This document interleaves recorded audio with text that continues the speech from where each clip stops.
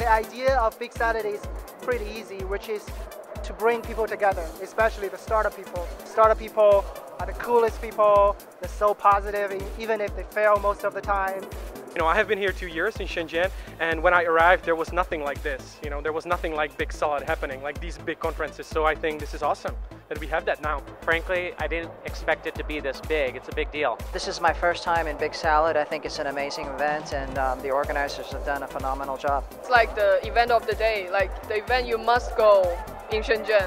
Definitely a little bit overwhelming. I need to practice my Chinese a little bit more, but it's really great to be in Shenzhen and to be a part of such a high energy event like this. 我的一个创业的一个分享，能够跟大家一起去交流，同时也希望从大家的身上去学到更多一些创业的经验。 I think there's a lot of interesting potential startups here.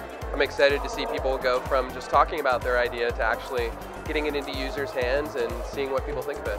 I think it's very exciting to see so many young people and eager faces here, and it makes me feel something I do, all the hard working I do means something. There are two huge markets in the world. There's the US and China.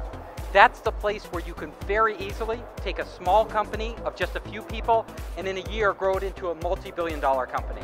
The market's a little more wide open in China for a company like Tencent to own that category and be a major player in the traditional space as well.